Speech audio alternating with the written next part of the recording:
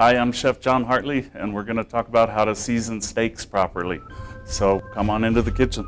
When you're seasoning your steaks, the number one thing to remember is to use a lot of seasonings. And we're going to do one steak with just regular salt and pepper to throw on the grill. We're going to do another steak with a Cajun rub.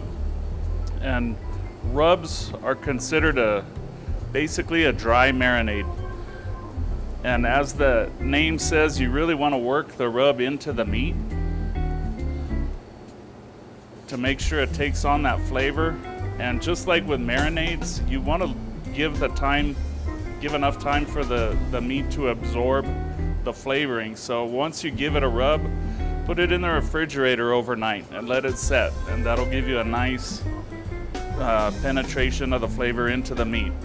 And even if you're just using salt and pepper, one of the biggest mistakes people make is under seasoning their steaks.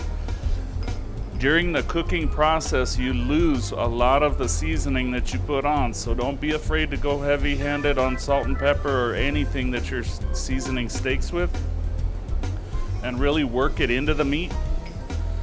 And even then, you may have to season it again after it comes off the grill or out of the pan.